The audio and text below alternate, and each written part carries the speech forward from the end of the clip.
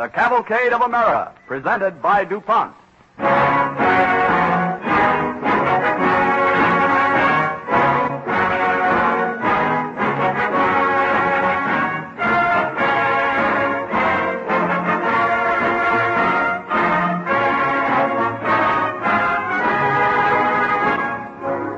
The Orchestra of Today and How It Grew is the title of this evening's chapter in the Cavalcade of America in Music, presented by DuPont, featuring Don Voorhees and his distinguished orchestra. Another feature of our program is the brief story of chemistry, which shows how the work of the research chemist touches the daily life of every man, woman, and child by creating new products and improving old ones in a constant effort to provide better things for better living through chemistry.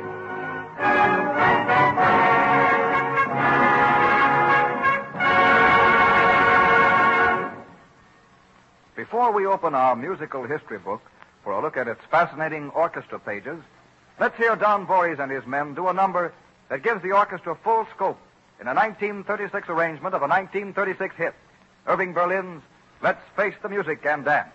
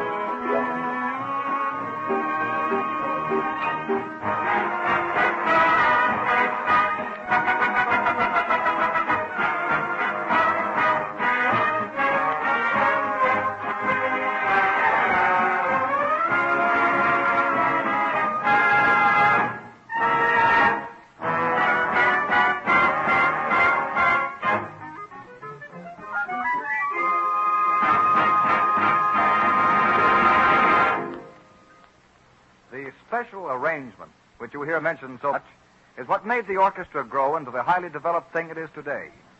As conductors and musicians experimented in new arrangements of notes, the combinations of instruments within the orchestra had to keep pace. 25 years ago, orchestras didn't have the style that they have today. Here's about the way they sounded.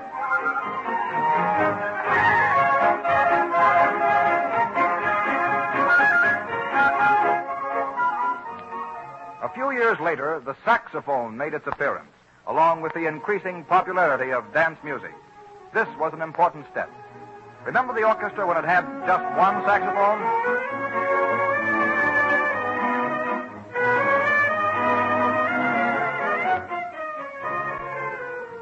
As dance rhythms became more popular, orchestra leaders tried for a greater variety of effects. Novelty groups became popular. Groups such as the Six Brown Brothers with their six saxophones, and the All-Star Trio, piano, saxophone, and xylophone. They contributed a lot.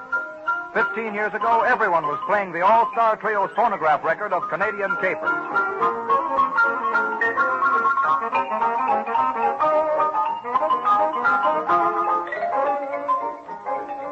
Then orchestra leaders decided that 3 or 4 saxophones were better than one. And the saxophone section has been a standard part of the popular type of orchestra ever since.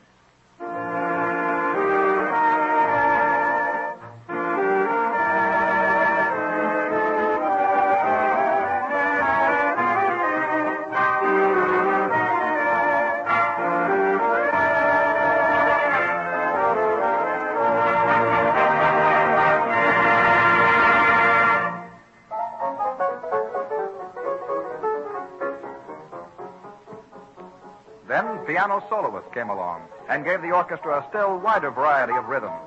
Zez Confrey composed a series of revolutionary piano solos, transferring the syncopation of the drummer to the piano keyboard.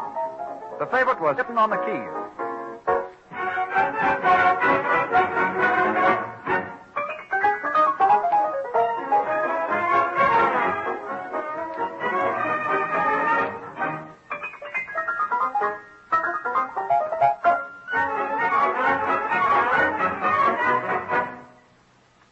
Here's the way the piano is featured in Don Voorhees' arrangement of two of George Gershwin's songs, I Got Rhythm and Embraceable You.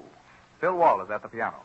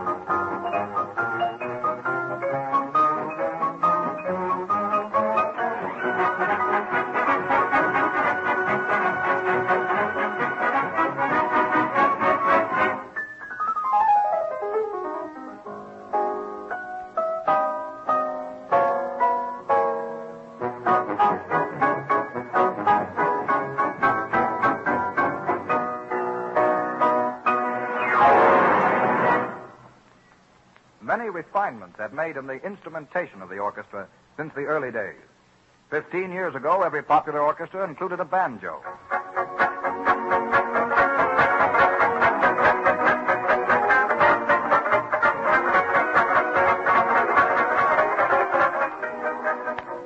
Today, most orchestra leaders prefer the softer, more colorful guitar.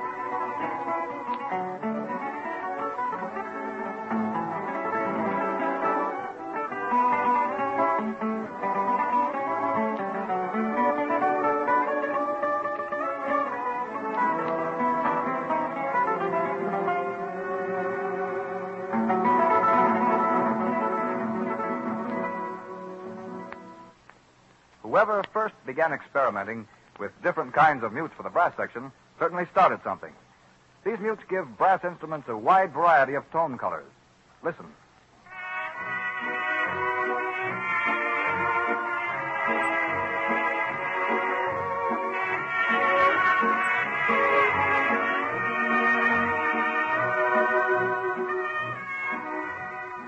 There was a time when all the drummer did was play drums and traps. Today he is a very busy man. He plays celeste,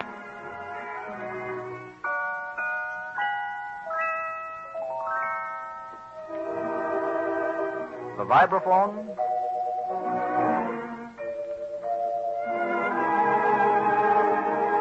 and bells.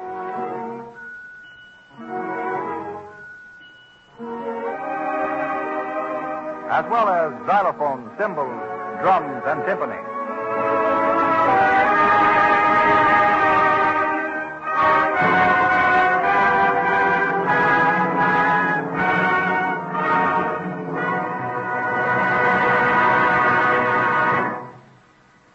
That shows you very quickly some of the steps that developed the modern orchestra. One of the influences that perhaps had more to do with that development than anything else is radio. Before radio, an orchestra was definitely only a dance band, a salon group, a symphony orchestra, or some other distinct type. Broadcasting brought forth orchestras that could do all of those things without changing a man. Let's hear what this versatile radio orchestra of today can do. First, Don Voorhees' concert arrangement of Roses of Picardy, full of the showmanship which makes the modern orchestra a real attraction on stage, screen, and radio.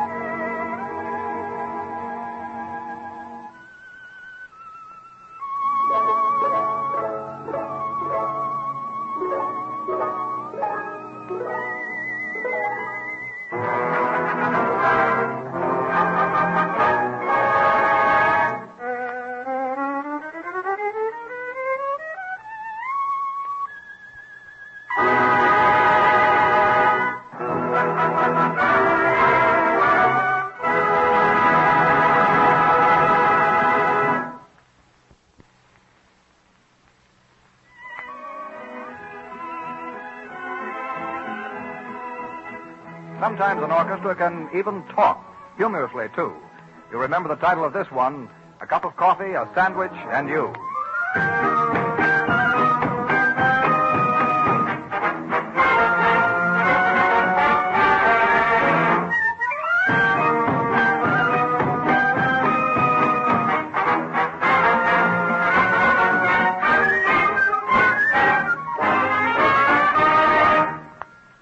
Now, a turn of the page, and Don Voorhees will conduct his versatile musicians in a composition for symphony orchestra, the Capriccio Espagnole by Rimsky-Korsakov.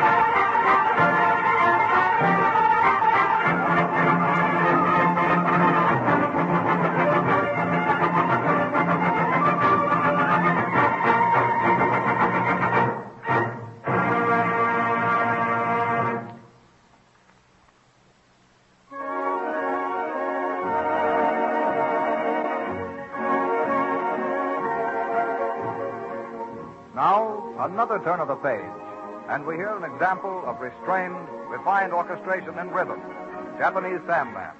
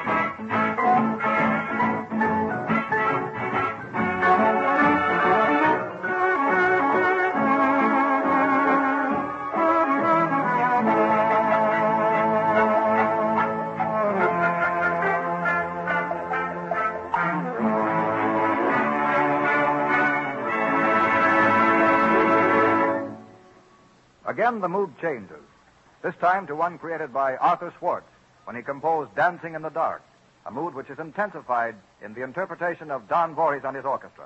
Dancing in the Dark.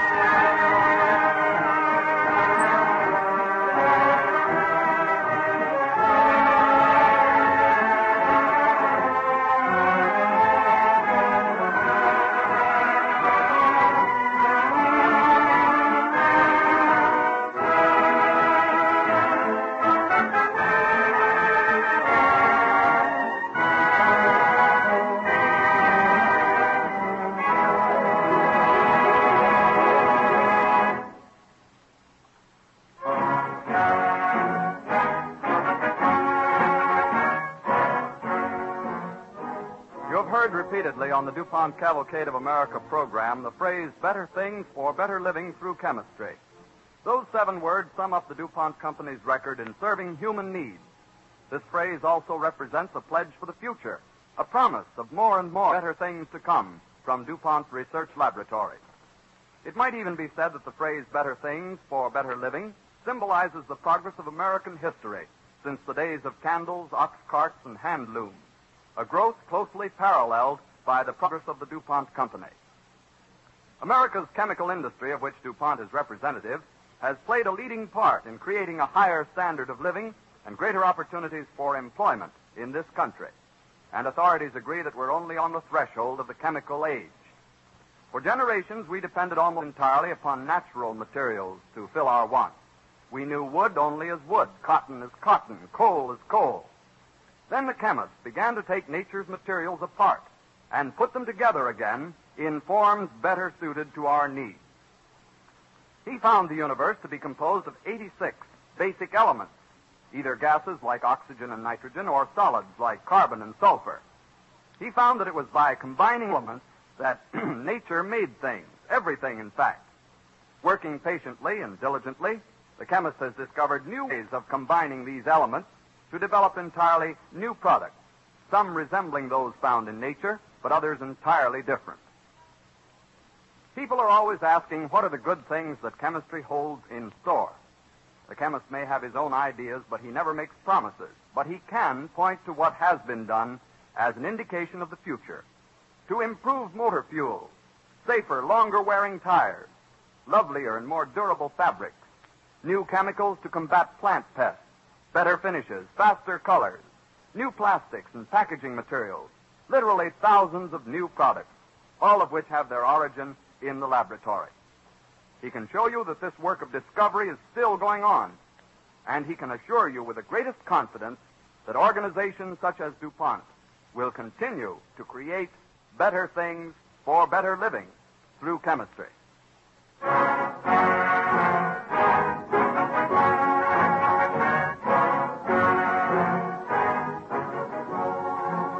Next week, the Cavalcade of America in Music, presented by DuPont, will bring you Don Voorhees and his orchestra playing music of the movies. And 2 weeks from tonight, the Cavalcade of America resumes its popular fall and winter series, reenacting authentic episodes from the brilliant pageant of American progress. The first of these dramatic performances, 2 weeks from tonight, brings you the colorful story of that famous showman, P.T. Barnum.